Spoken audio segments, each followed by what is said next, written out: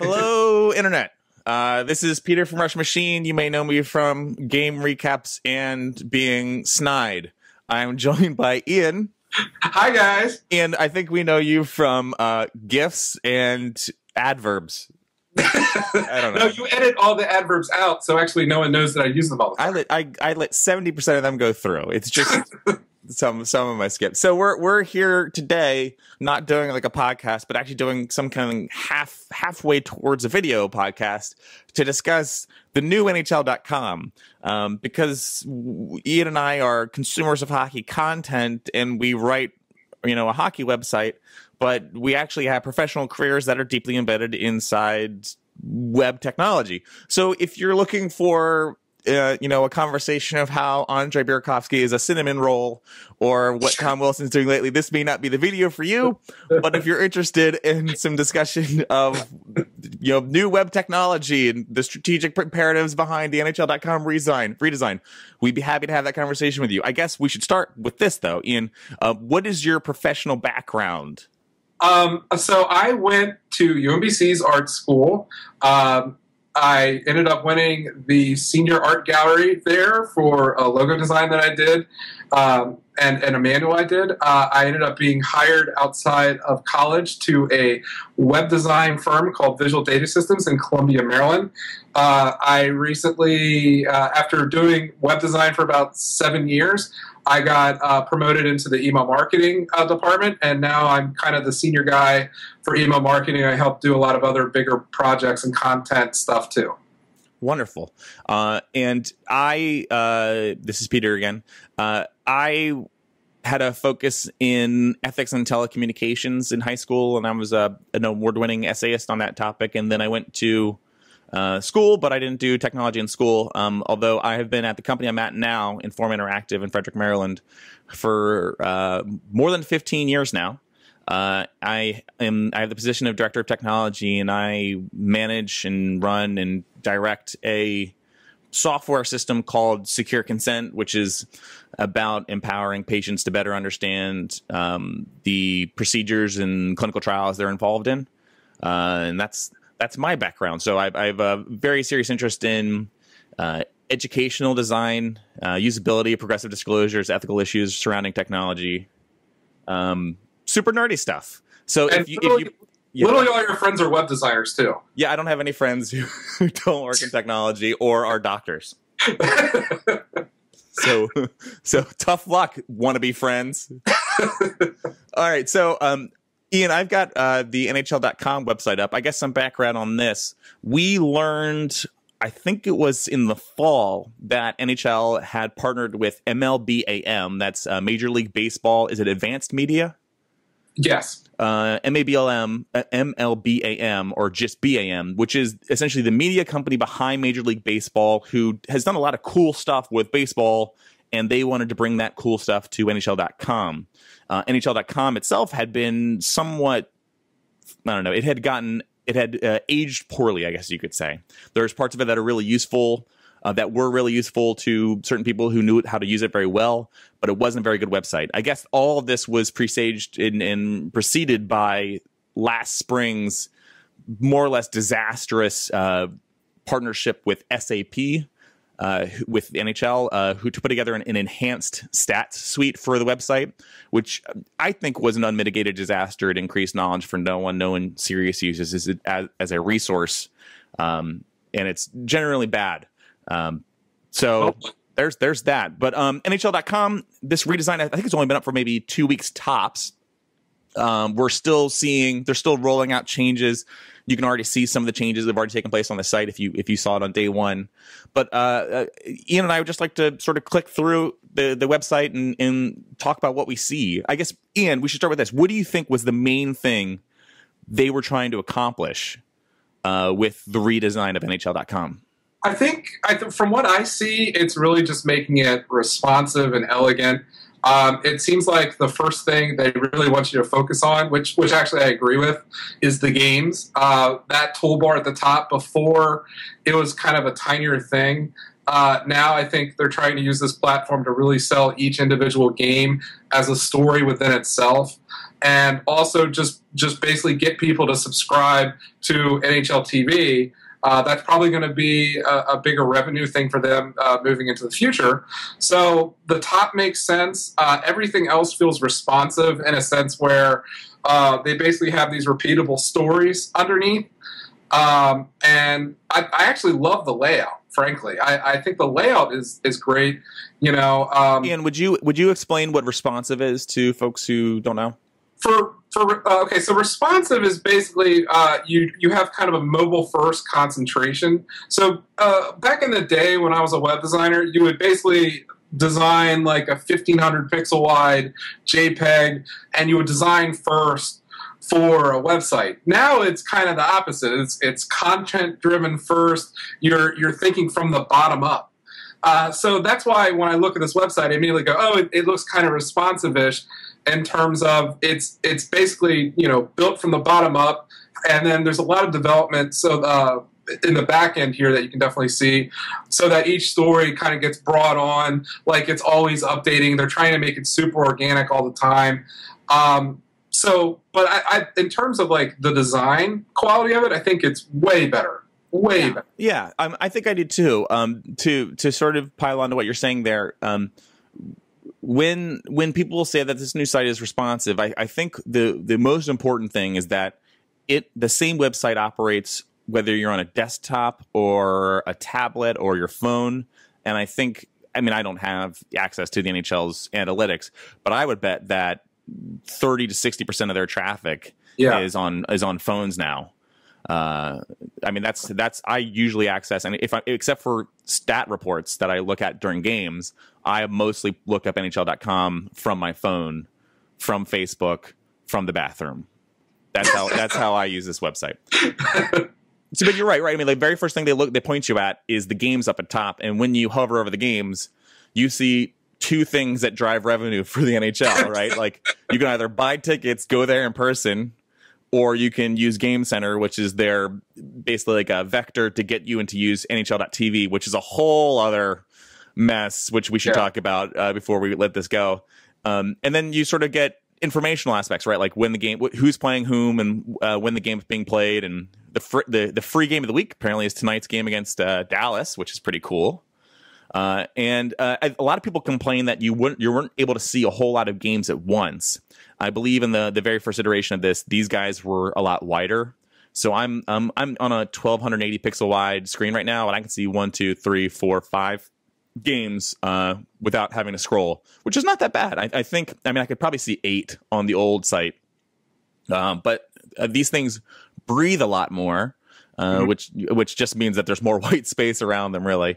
It looks less cluttered. The question is that useful or not? And I do think that they are making a lot of wise decisions about usefulness, right? Like, I can't hover over it to point out what I'm looking at, but like the time and the time zone and the channels that it's on, those are all useful information. And it's clear that they've set like a priority for them, right? Like, you care what time this thing's on before you care what channel it's on. Yeah. Like they are thinking through what the person who's looking at this thing cares about, which I suppose matters aesthetically. And I guess I want to hear your take on this, Ian. Yeah, this is a very gray website when you look at the stuff that isn't the big images.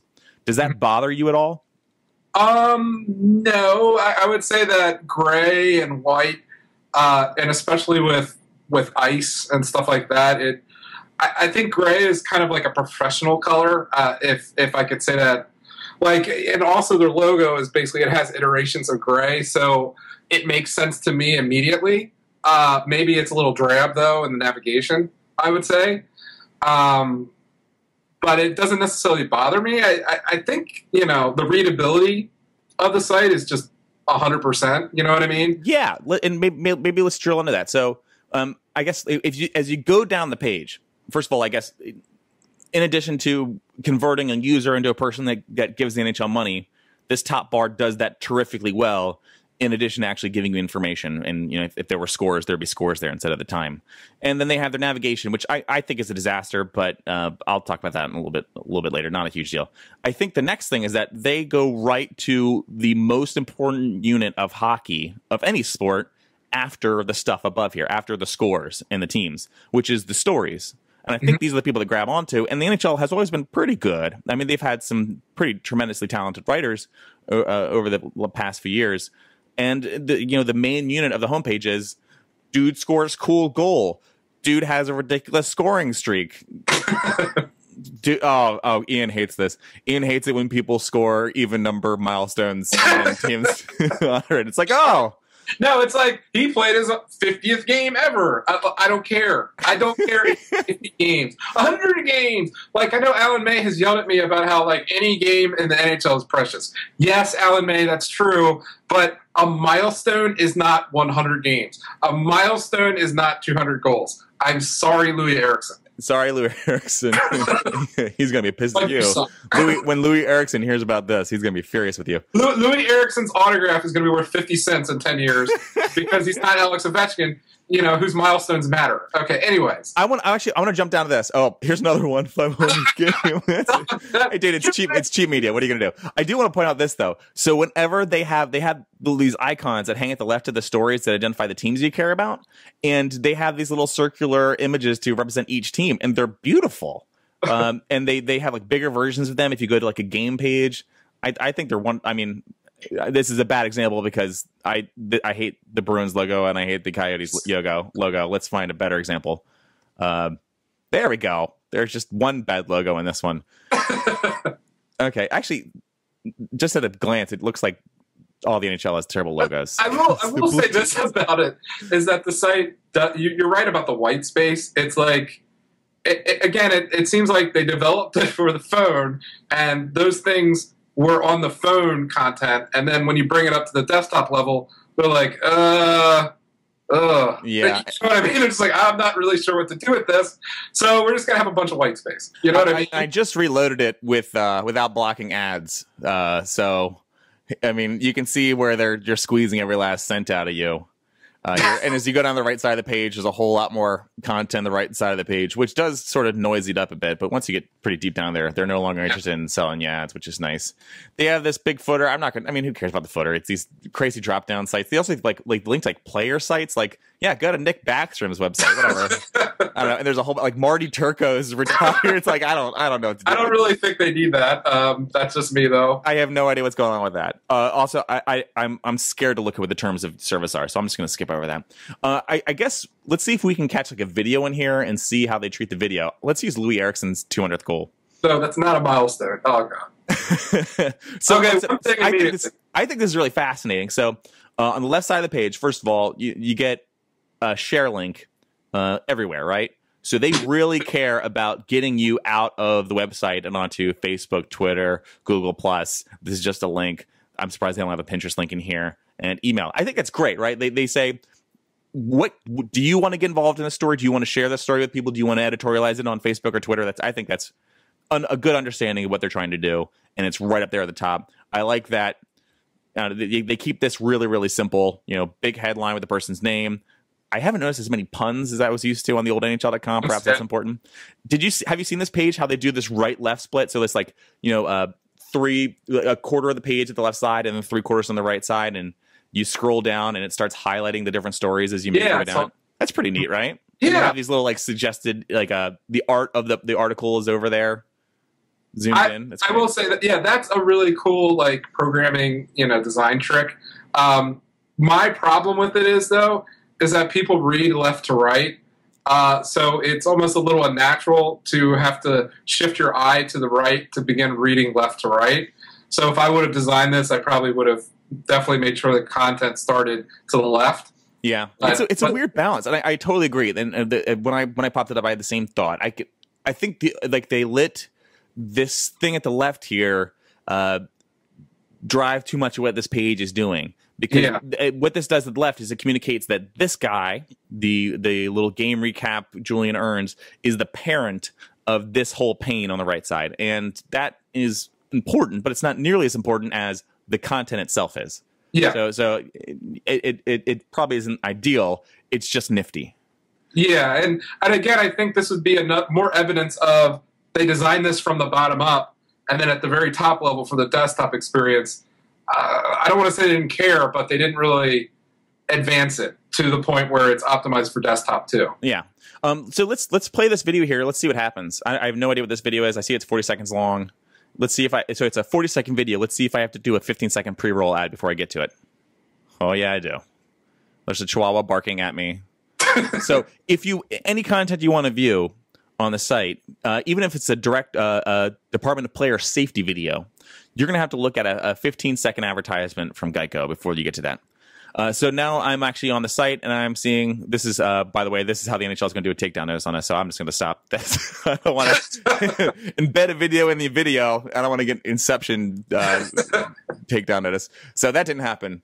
But I don't know. I mean, it's the video plays in line. It's they're using Flash, so they're not necessarily doing this terrifically yet. But I understand why they're using Flash for now, though, and it probably degrades if I did not have Flash on the page.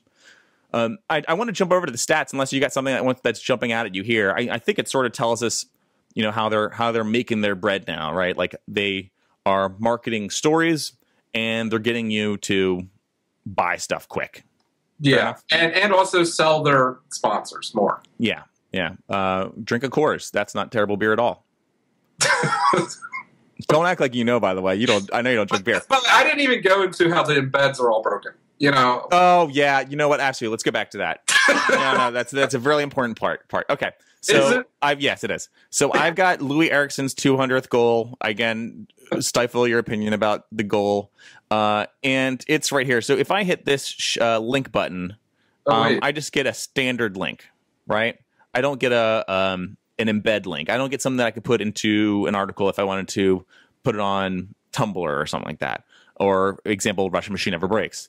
If I hit play, do I get a different share menu? Is that how that works, Ian? I think so. I've actually been searching the video area. So yeah, so you've been. Oh, so if you actually mean you go to video here? Yeah. All right. So you can't share a video from the page there, but then you can share it from the video page.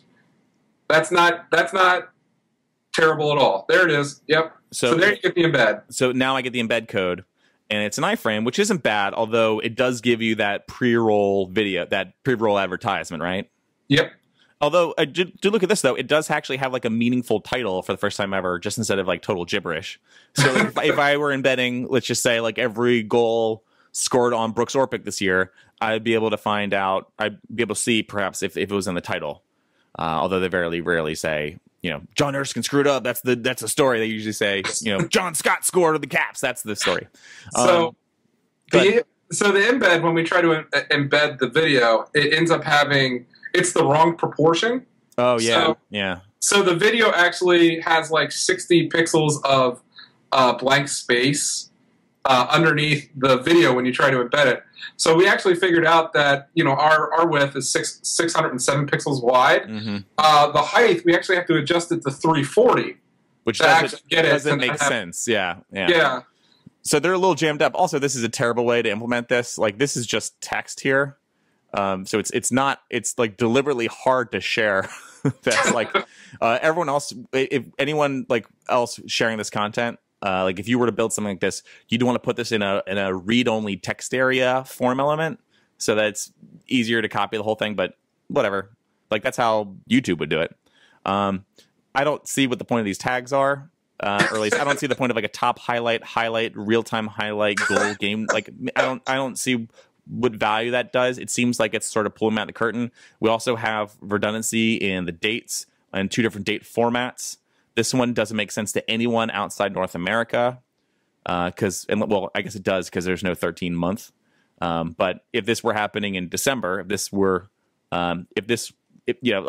happened yesterday or 2 days ago, it would say 2/12/16. People wouldn't know if that was December 16 or I'm sorry, if that people would know if that said December 2nd or February 16th.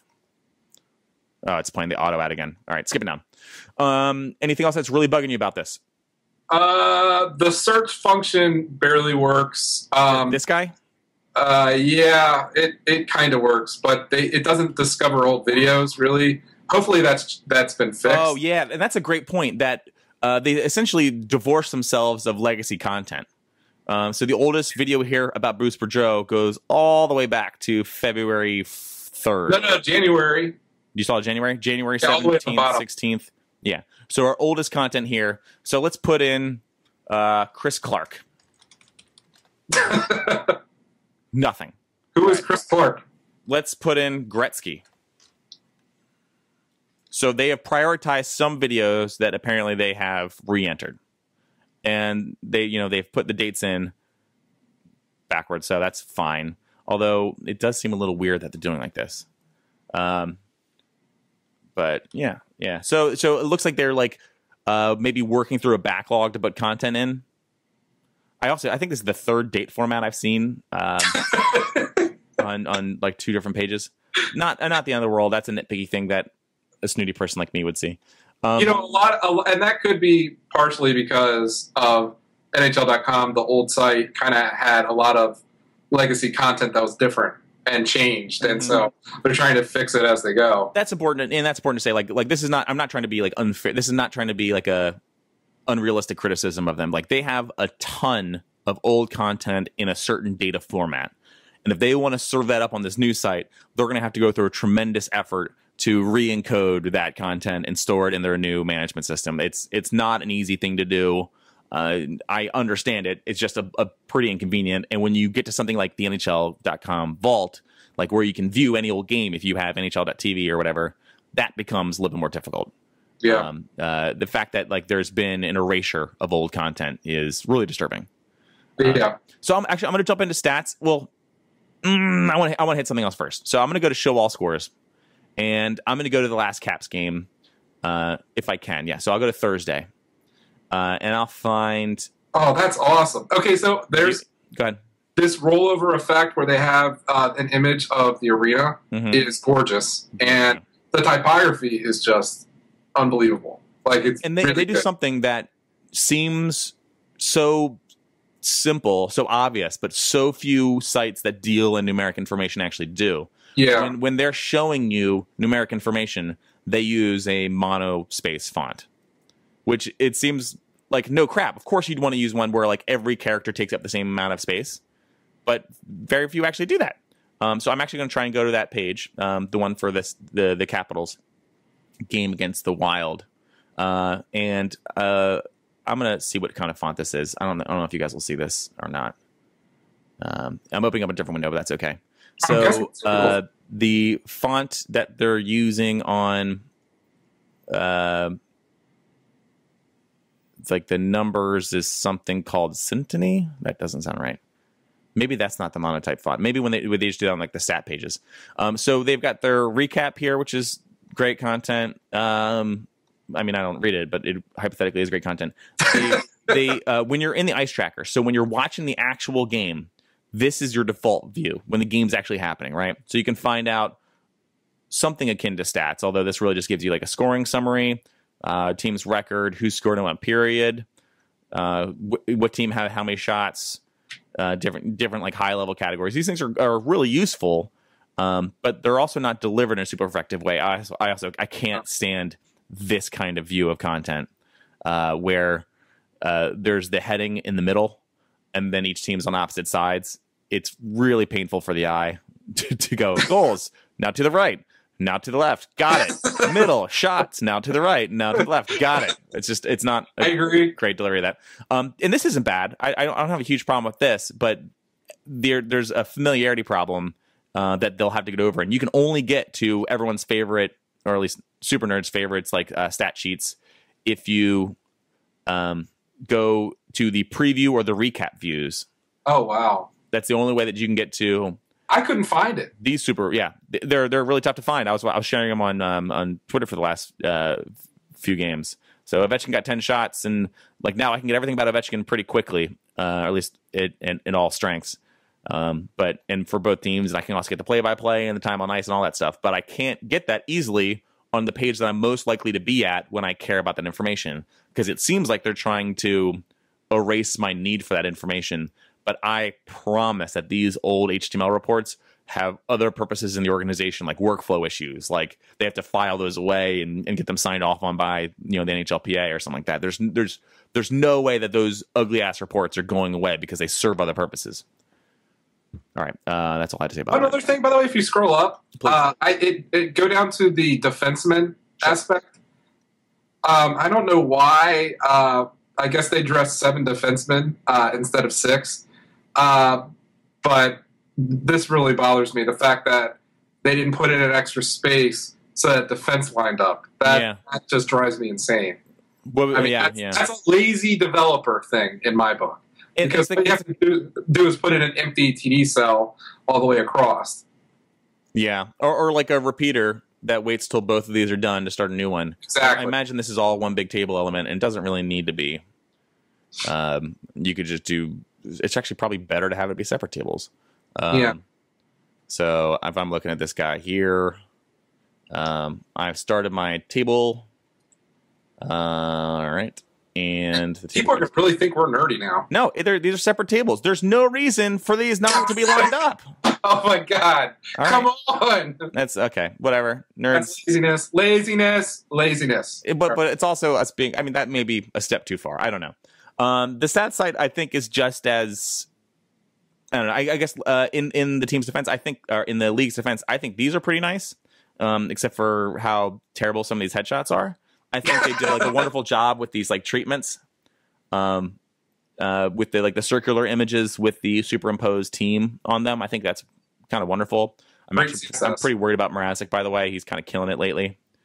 He's got a real argument for the Vezina now, and they serve up your team, your headshot images. I think I can like hack this or something. Let me see if I can do this. Add 2 or something. No. But they have a pretty smart content management system to like resize those images appropriately, and each player has like a pretty handsome summary page. Yeah, those are wonderful. That's probably the biggest win out of anything. That it aggregates all the interesting stuff about that person, and it's laid out just perfectly. Yeah. There's stuff that bugs me about this, like the fact that their 2 rows are this, like the current season versus the career. Yeah. And that they choose some statistics. I mean, they do a fine job with the tooltip that explains what it is, but the stats they chose seem really curious to me, like power play points, shorthanded goals, shorthanded points. It just, I don't know. I get the feeling that they don't know what they care about. I do love that they did basically a separate typography treatment for numbers versus content. Like they're careful to use this font family, Liberation Mono, which is monospace font, to deliver stuff that's tabular. They even put a comma when your numbers get greater than 3 characters, which is nice. I don't necessarily know, like if you're doing, in my opinion, if you're showing shooting percentage, you should have uniformity to the number of digits. You shouldn't just roll off the 0.0, because it makes comparison vertically a little tougher. But that's me. I mean, that's super minor. This guy seems a little jammed in here. Yeah, and why is it linking to the Washington Capitals, not Alex Ovechkin? That was actually a thing that they used to do. Yeah, and really, it should just be. There, I fixed it. All right. Okay, that's about last 5 games. This is wonderful. I don't know. So Ian, before we wrap it up, I want to tell me what your experience has been, because you are the main user of NHL.tv. What have you seen so far? With NHL TV, which is the thing that Game Center Live is now, basically the web-based cord cutter. Still watch the NHL. It's hard to really. So before they used, I believe, New Lion was the previous, where they had the Game Center experience, and it was pretty good. I mean, it wasn't perfect. It wasn't a perfect solution, but New Lion was great because it would get bigger with your desktop size. You could choose what kind of bit rate or frame rate would come in. So if you needed it high or medium or low, that would be helpful. So it was pretty good. It was already pretty good. And then now it's a little bit more difficult. The screen is a uniform size and it's smaller than it used to be. So the experience just kind of gets a little bit worse unless you do full screen. Which totally hurts your ability to do multiple things at once. Yeah. And it's just, I don't know how to describe it. It's about the same. It's behind about the same amount. It's not really any closer to live action than it was before. Which is one of their stated goals. They wanted to get the delay down a lot. Yeah, and then on top of that, they jam in all this information below it, like those plays and embed videos and live content. They jam below it, and that's a great idea, but it hurts the actual viewing experience. So the fact that all that information is there, it makes it almost impossible to keep it, you know, like it'll lag a lot. So there's a lot of weird decisions with it, and I would actually say it's taken a decent step backwards, which is surprising. One of the things I heard is that they were introducing 60 frames per second video. Have you seen that yet? Like, is the video clearer? I see it. I see the video that they use on Twitter, like on NHL.com's, like when they just post video of a goal or something. I've seen it. I don't really notice it if it is on NHL TV. It may be something that's coming soon, but I don't. It doesn't look any clearer. If that's the question, it doesn't. No. Right.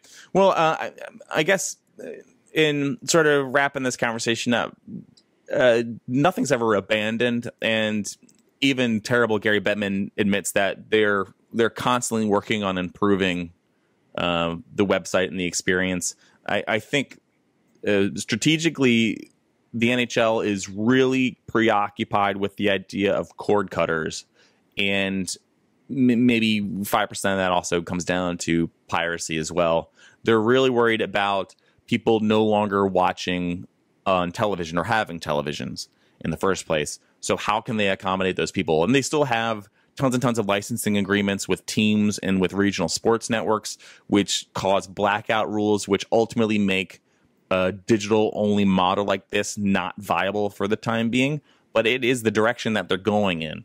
And they want to sort of start down that road now. MLBAM already has a strategy about that. MLBAM handles this stuff, has sort of lots of experience with this with Major League Baseball. So we know we're going in the direction of like digital-only cord cutters, watch whole games on your phone, and your battery's dead before the third period. But that seems like the future, and it's all about iterative improvements to get there. Iterative improvements to get there. And you're still there? Yeah, I'm still there. I was listening to your beautiful language. Okay. Any final thoughts? I'll just throw this out there. I don't love the gray, although I'm glad it's not just another damn blue site. I'm so sick of said why you hate that navigation. Yeah, well, navigation to me. Okay, so yeah, I'll hit this real quick. What this represents to me is that they said these are the different kinds of content we have on our site. Except for the exception of maybe like watch and shop. My impression is that these guys here don't reflect how users use the site. They reflect what content you have available on the site. I think I would rather care about what things people care about. Like, I mean, I would want to, if I want to explain what my site is, I would try to explain what my site can do for you. And I don't know, maybe fantasy. I don't do fantasy, so perhaps I don't know. But I don't see the usefulness in teams as a top-level navigation.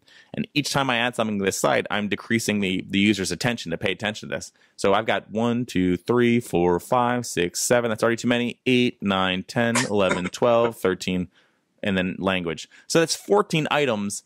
I'm not sure that like standings and stats really differentiate themselves to each other, right? They're both storytelling with numbers, right? Yeah. News and video are also the same thing. It's just that these are predominantly words, except now we know that they almost always have videos attached to them. And these are all videos that sometimes have words attached to them. Right? Yeah. Scores, people immediately care about scores. Players are really just videos and stats, and they're easily discoverable through stats and news and videos. Correct. Right? Like I just don't see the utility in but you know what you're talking about there, it's like what you were talking about before with the way the design is structured from the bottom up rather than the top down. Yep. The same thing with the navigation. The navigation just isn't that important anymore. The way people use the site is Rush Machine shares a link to it on Twitter, or somebody on Chris from the comments shares a link on Facebook directly to a video. Like that's how people get to the website now. Organic discovery, social discovery, search stuff. It's not NHL.com enter. People just don't do that anymore. So that's true. That's my rant. And one thing is that I want you to admit, though, that you do fantasy, just not fantasy sports. Yeah, hold on, I have my dice right here. The only fantasy I play involves Dungeons and Dragons. I just rolled a critical miss. I just rolled a 1. That was it on my D20. Oh, that's great. Actually, the fantasy I play now is nerdy on the internet. Like we play using like Google Hangouts because Steve is in the Southwest now. So that's awesome. I don't even get to sit around a table and roll dice and play with graph paper and eat pizza anymore. It's just sitting at a computer being a nerd even more. I have one thing and it's the whole handling of this. It's another black eye, in a sense, for the NHL that they rolled it out mid-season. I know that Mike Vogel of the Capitals criticized it on his own Twitter account, like just the whole mid-season thing. It's super disruptive, right? Yeah. And so MLBAM does a lot of WWE stuff. They actually do WWE Network. And it was weird. The first night NHL.com had NHL TV, it was down. The first night they did WWE Network, it was down. It seems like their contracts aren't 100% fulfillment. Then we go live. We're just going to throw a mess up here and then fix it as we go. And I think that that's a really bad look for the companies that they're doing work for. And I don't understand why they would do it mid-season unless it was really just a monetary thing. You know what I mean? Yeah. I agree. Like, I love the idea of continuing to improve a website over time and never really abandoning it. But I also hate the idea of coming out there with something that hadn't fully been tested. And it's evident to me that it hadn't fully been tested by its performance in that first week. And on top of that, like we do this for a living. We would lose clients for that. You know what I mean? Like, that's a bad look. And I mean, that makes your company look bad, but that also makes the company you did work for look really bad. And to me, it's just, you have the SAP stats thing, and then you have this website, which a lot of people were actually excited for. I maybe wasn't necessarily as excited for obvious reasons, but I think that I was hoping that they'd really take that next step. And I think they will take that next step. I really do think they will. But I think this just really hurts their brand.